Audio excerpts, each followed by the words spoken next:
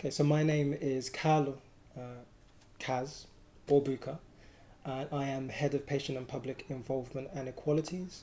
And so I work for the NHS Clinical Commissioning Group in South West London. So that is in charge of buying and planning health and care services across 6 boroughs in South West London.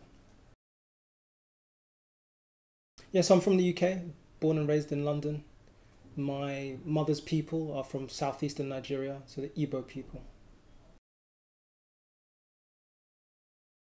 Community is important to me, so a lot of the work that I do for the NHS is about working with communities in pursuit of supporting their own health and care, and making sure that our services are responsive and serve all our communities equally.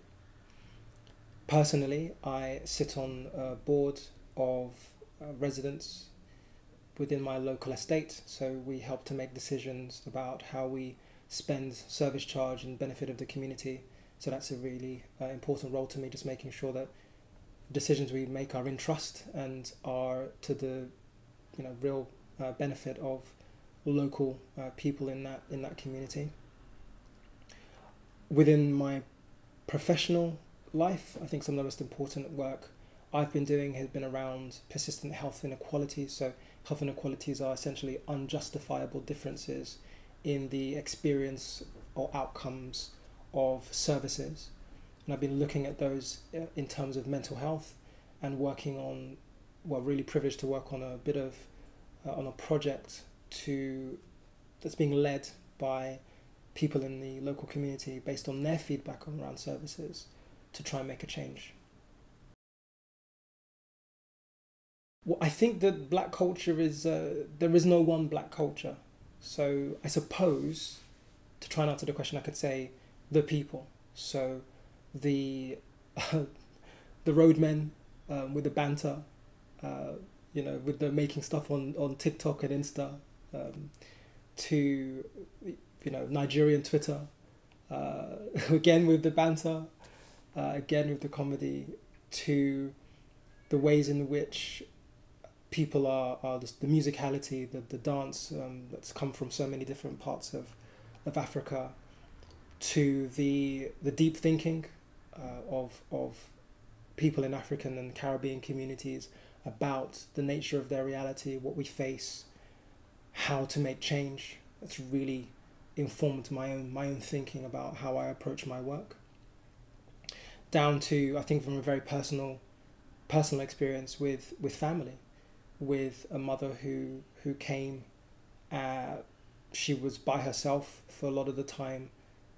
She was resilient. She fought for my education. She instilled a sense of pride, instilled a sense of entitlement even to a good education, to a good life in me, and has really been instrumental in shaping who I am now. And I know that many parents within our African and Caribbean heritage communities are facing the same and instilling the same values within their children. So there's a lot to be proud of. I grew up in Wandsworth. I started off in Battersea, then was in Tooting, Streatham area, and then finally in Balham. So I lived in Balham for a good, 20 years. So that's most of my adult life. And I've got loads of good memories. So Henry Prince Estate, I think earliest memories, the playgrounds, King George's Park as well, the big fields right between Southfield and the River Wandle, and playing on the banks of the River Wandle, even though we weren't really supposed to.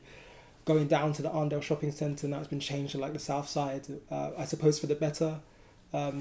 And yeah, hanging out earliest days around Battersea. So now I do work with an organisation called the Wandsworth Community Empowerment Network that's based in the Doddington, Rollo and the Doddington Estates. A really great community down there. I've had such hospitality. Yeah, it's a great borough. It's a great borough. Balham now is a bustling. It feels like a market town.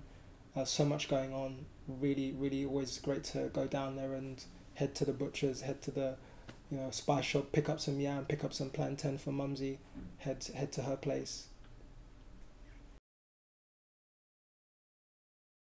Black History Month means a lot of things. It means a lot of things. It's I think, as I was alluding to earlier about my mother, that's something I carry, and certainly every October I do reflect, and I think that Black History Month is a time for reflection. I think perhaps it should mostly be a time of reflection. It is also, I think, an opportunity for people to celebrate the contribution and remember, in fact, that influence, global influence of people of African heritage.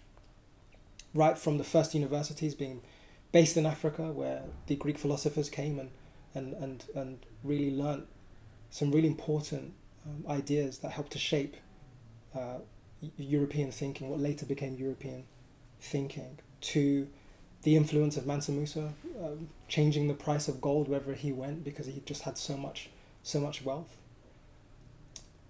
Right down to dancehall, to grime, to hip hop. Hip hop's a global phenomenon. There's so many different versions of it, and you can hear hip hop in Hungarian. You can hear hip hop in Japanese. You can hear hip hop in German, French, any language that exists. You can hear hip hop or hip hop influenced music, from the dance styles that have hit the clubs, to the extraordinary filmmaking, and Nollywood being one of the most prolific producers of films outside of India, and really shaping the way in which people consume and media entertainment. And now you're seeing a lot more, for example, Nigerian and African films on Netflix. So I think that there's just a lot to point to in terms of what we should be really thinking about when we think about Black History Month. But really importantly, I think, in terms of remembrance, is how the story I've told is one that isn't very often told about the contribution.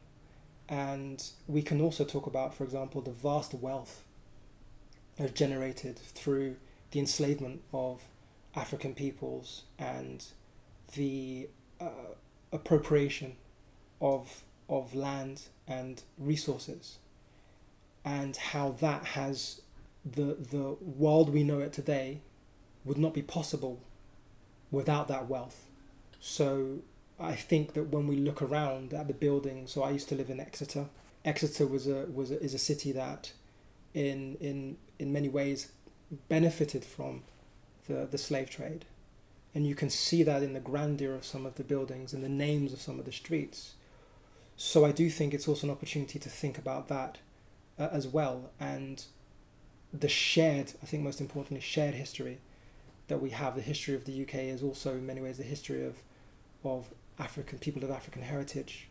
The history of people of African heritage is very, very much inextricable from the history of the world, and that's something that we should all have an opportunity, not just in October, but it's a great opportunity in October to do so, to really think about, reflect and celebrate.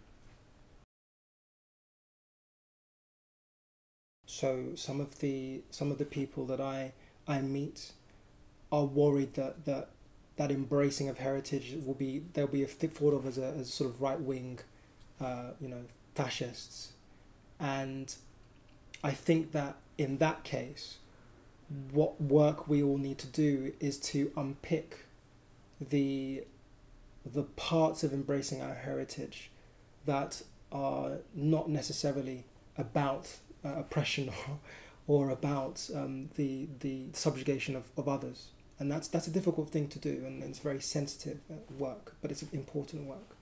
I think the other part of that is perhaps thinking about the need for the question about how I help others to embrace their heritage. And for me, I wonder whether that is in some way premised on the idea that there is a need to do that is something perhaps that people of African heritage don't always do.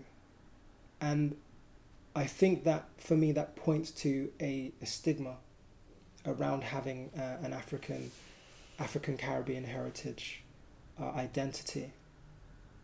And so I think the question there is really, how might we tackle that? What are the reasons behind that stigma?